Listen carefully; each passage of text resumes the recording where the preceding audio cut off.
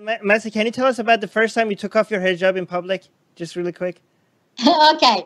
The first time when I took off my hijab when I was a teenager, by accident, I saw my father in my village, and he spat on me because oh my God, he told me that you brought shame in the family. You brought shame in our society by taking off your chador, your black long chador. I didn't even take off my hijab. Then, I started to have my freedom in stealth, in secret, when my father was not around, when police was not around.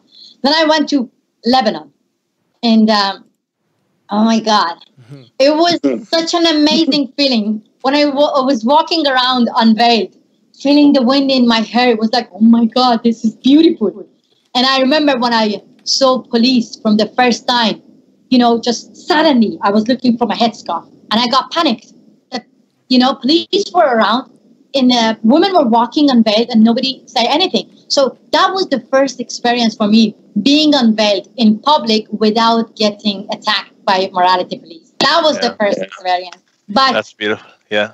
Outside, in my media appearance, I just want to say that to make you understand that how difficult it is for women from the Middle East to take off their headscarf. It's not easy for us to take it off like overnight. Secular Jihadists is an increasingly influential podcast with much of its growing audience in Muslim-majority countries, advocating for atheists, secularists, and Enlightenment thinkers.